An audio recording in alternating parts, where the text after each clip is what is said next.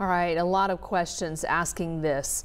How do I know if my symptoms are allergies, a cold, or COVID-19? New at 6, THV 11's Ashley Godwin spoke with doctors to work and clear up confusion. Could that scratchy throat and dry cough be symptoms of allergies or COVID-19? I sit down with an allergist and the Arkansas Department of Health to find out the difference. The allergies are starting to flare up. With spring pollen arriving as COVID-19 spreads, there have been some questions about the difference in symptoms. For allergies, you have more sneezing, watery eyes, itchy eyes, may have some drainage, could cause coughing and wheezing, and you can have shortness of breath if you have asthma, but typically you have asthma. It's not an acute onset like it is with the coronavirus infection.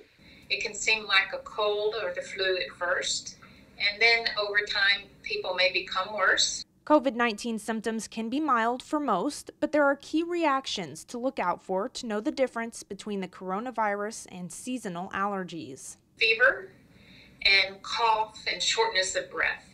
The fever and shortness of breath is the major difference. You don't have fever with allergies.